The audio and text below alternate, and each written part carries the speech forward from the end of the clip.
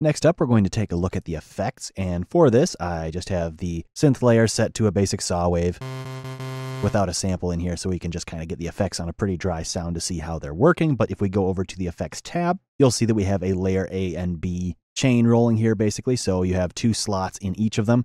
The signal of layer A goes into 1 and then into 2 in series, and same thing for B. So 2 parallel chains with 2 slots for A and B, and then those 2 go into a main effects chain where there are another 2 slots dedicated to delays and reverbs, which we do have the options for on the layers, but this is just kind of the effects that you would typically have at the end of your chain. In terms of the effects, though, they are pretty standard for what you would expect from an offering of effects, and if you are familiar with other Arturia instruments, especially the augmented ones, you're going to be familiar with these effects. And even if you're not, they are a pretty standard set of what you can kind of expect from an instrument that provides a full range of effects, which none of them really have any big curveballs or anything that will end up being too confusing or anything. But what we'll do here is just kind of run through them and get an idea of what each of them do and what their controls refer to. For each of them, we have a bypass that we can turn off the effect for the slot. Then you'll have a dry wet that you can mix in the wet or affected signal with the dry or unaffected signal. Depending on the effect, that might be a useful tool. You also have presets for each of these that you can choose from or save your own for the settings within that particular effect.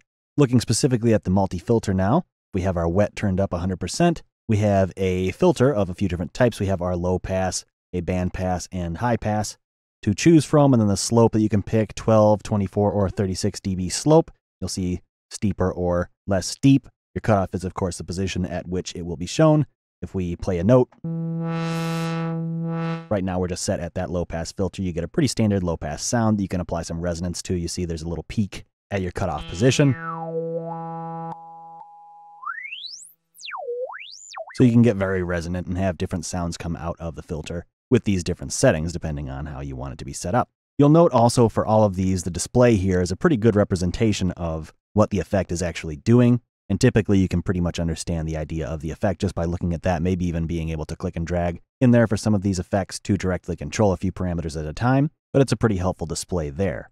We'll now move on to the parametric EQ, which, similar to our filter, this is just a number of different bands.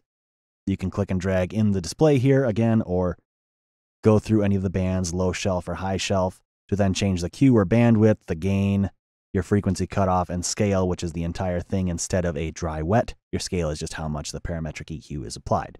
So a pretty standard EQ to shape the frequencies of your sounds.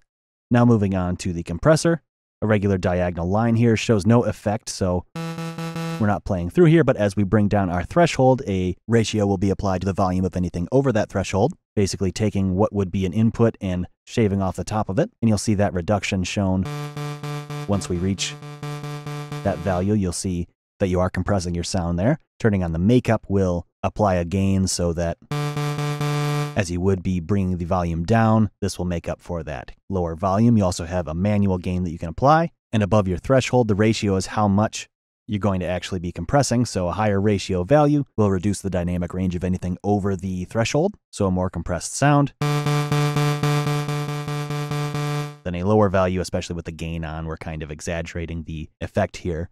Your attack and release are also how quickly the compression will actually take hold. So longer attacks, you get a bit more time before the compression comes in. So you get a little bit more of a transient sound, and your release is how quickly it will let go. So different sounds there. Maybe you want to mix a little bit of the dry in with it for a parallel compression, but overall just a pretty good standard compressor that you can deal with. Distortion is similar to compression. However, it actually distorts the sound's waveforms, making a less transparent sound, of course. So you have different algorithms to go through with different shapes that it will distort your waveforms with. Generally, you could say that the more complex the shape here, you're going to get a more gritty or aggressive sound out of it. So you turn up your drive, you have a different shape here. You're going to get more harmonics the further from a simple shape here that you get. You also have the option to apply a filter onto your sound, either pre or post distortion. Having it on pre and using a low pass filter, for instance, with a high resonance, you can get certain frequencies distorting, since you're really boosting them with that resonance, as opposed to if you do that afterwards.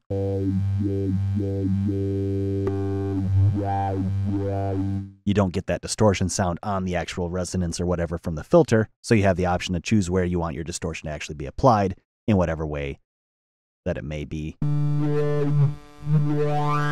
working. And at the moment we have some dry mixed into it, so it's 50% dry, 50% wet. But if you want a fully distorted sound,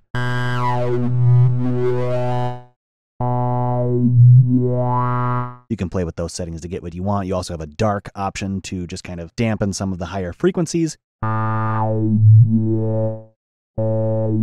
And it can be subtle sometimes, but depending on what you're working with, your filter can be a little less harsh with that on. There's also the auto gain, which compensates for the distortion's output. Typically, you're going to want that on because it can get pretty loud if you're distorting a good amount. And a lot of the times you would be if you want that distortion sort of sound.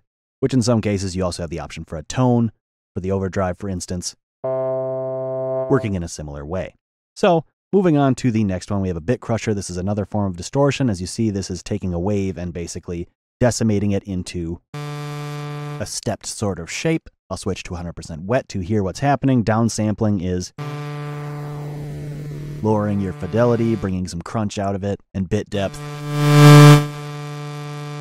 A similar idea, you see the visualization of what it's doing. So each of these are degradations you can add to your sound if you're looking for that lo-fi crunch.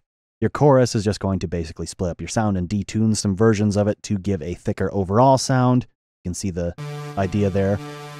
Your rate, delay is how far they're apart, your depth, how much they're going to be moving, and feedback, how much you're going to hear. You can have up to 3 voices, and you can enable stereo or mono output. So, a solid way to thicken out a sound. You also have the chorus June 6, which is just based on a specific chorus, but you do have a rate and depth for that as well. You can see the basic idea of what's going on, again, in the display. Moving on to the next one, we have a stereo pan. Very simply, this will move back and forth between the left and right sides. You have a natural option to make the perceived volume level remain constant, or you can just have it be linear, so it moves linearly between left and right. You also have a mono bass to keep the lower frequencies based on below this cutoff in the center, which you might want to do if you don't want to separate your sound too far. Your rate is just how quickly it'll move in hertz or cycles per second, and the amount is how far between completely left and completely right you're going to be going. So a pretty straightforward panner that you can use. Then the phaser is next. This isn't fundamentally too much different than the chorus, but the effect does sound distinctly phaser-like. Basically dealing with phase cancellation to make a movement sort of sound that can move between the stereo image and give you that classic phaser effect. You also have a flanger, another fairly similar effect.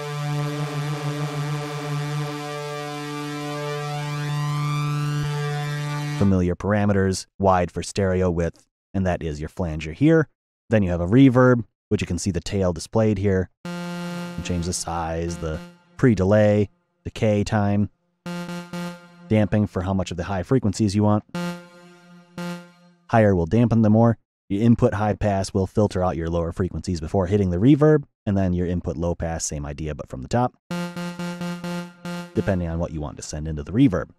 You then have a few different types of delays. The digital delay is just what you would expect. You can see what each of the delays will basically be doing displayed here. You have a stereo, which kind of adds some variation between the delayed signals from the left or right displayed as the top or bottom here. Your feedback is how much it will actually feed back in there. You can also ping pong to further adjust how much of the stereo image you're going to get. And you have time that can be in subdivisions or a millisecond value if you want it to be there. Your high pass and low pass frequencies for your input, and overall just a standard sort of delay that you would expect to have.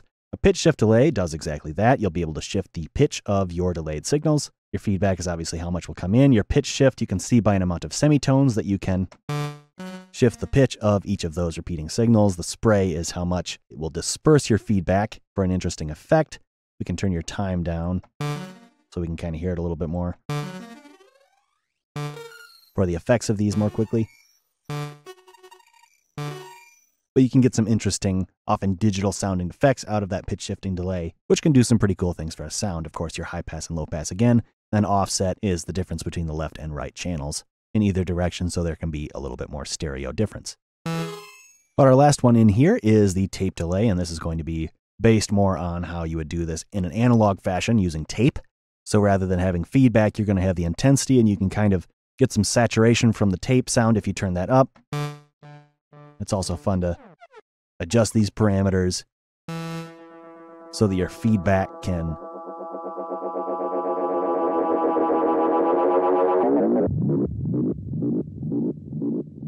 kind of be an element of the sound design there. You can play with your time and stereo to adjust basically what the pitch of your delayed signal might be. But as far as actually using it as a regular delay, it can be done so just like that as well. Those are our layer effects though. You have the 2 slots, remember, if you wanted to have 2 in a row for either layer.